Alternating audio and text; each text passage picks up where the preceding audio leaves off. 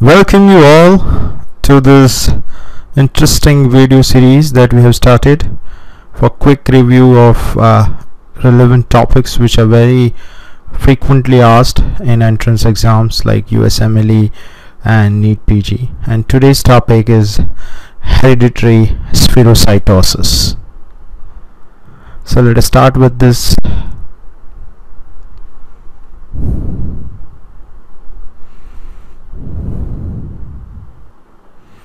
Now, as we know that RBC are having a cell membrane, and this cell membrane is having a cytoskeleton structure, or what you can say that there are some proteins which make the framework of this cell membrane, and such cytoskeletal proteins in this cell membrane are involved in hereditary spherocytosis. So if these proteins are defective, then it will result into loss of cell membrane, and this will result into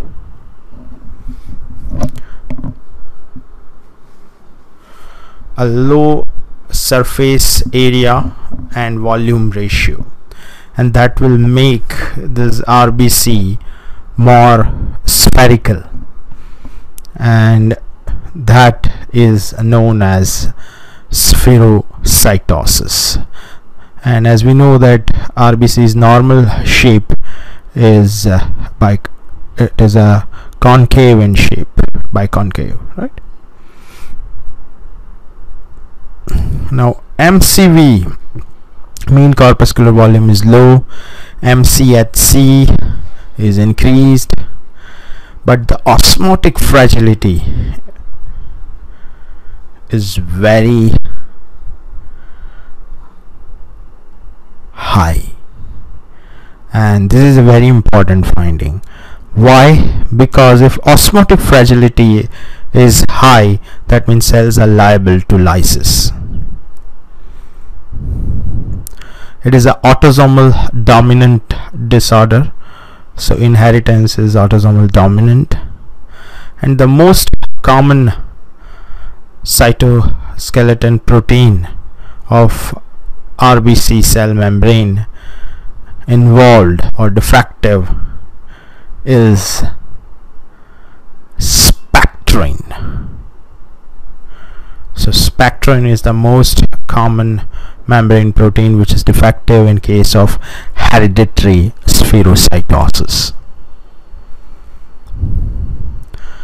Spleen will be enlarged because it has to deal with lots of worn and torn RBC, so there will be a splenomegaly, and it is a very conspicuous finding.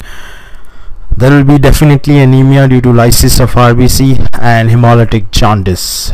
So splenomegaly, anemia and jaundice, all three are seen in case of hereditary spherocytosis.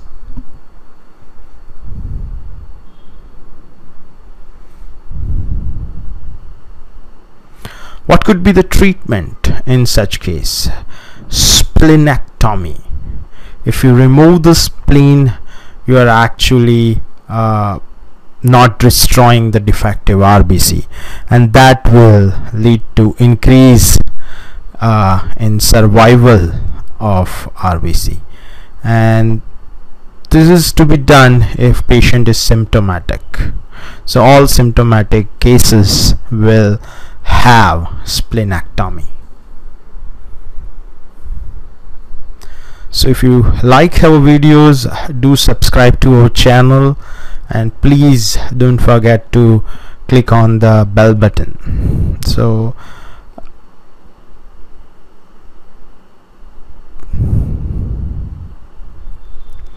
splenectomy will ultimately increase RBC survival and decrease the anemia. But when would this splenectomy is contraindicated in case of hereditary spherocytosis?